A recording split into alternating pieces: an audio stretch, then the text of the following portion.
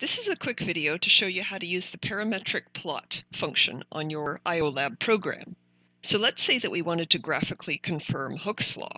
So you did this earlier in the semester where you stretched out the spring by a certain amount and measured the force at each of those distances.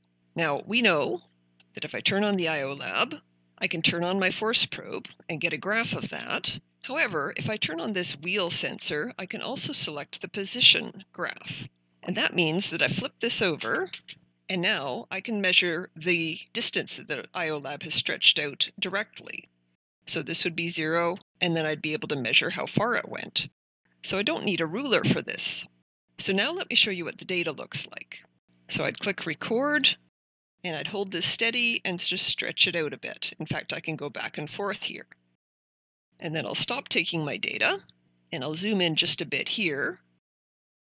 And we can definitely see that there's some relationship here between these two things, but this isn't a very good way to confirm Hooke's law.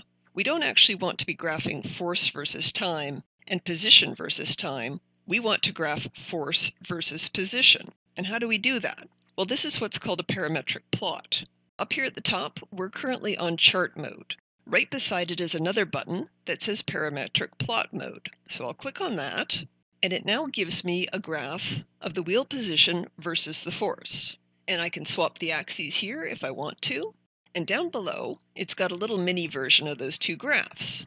So what I'm going to do is I'm going to click and drag to highlight this area, and you can see that it's drawing the relationship between these two axes. So the force versus the position. And it's a nice linear graph.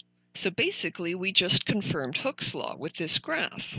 The slope of this would be equal to k, the spring constant. Now you may be wondering, why didn't we do that during the semester? And that's because this doesn't actually give you the slope of these things. You'd have to hover your mouse, get the values, and calculate your own slope and uncertainty. So it's actually more accurate to do it by hand. But this is a nice bit of functionality to know about, that you can select any two of these sensors and do a parametric plot, and you can very quickly see the relationship between two variables.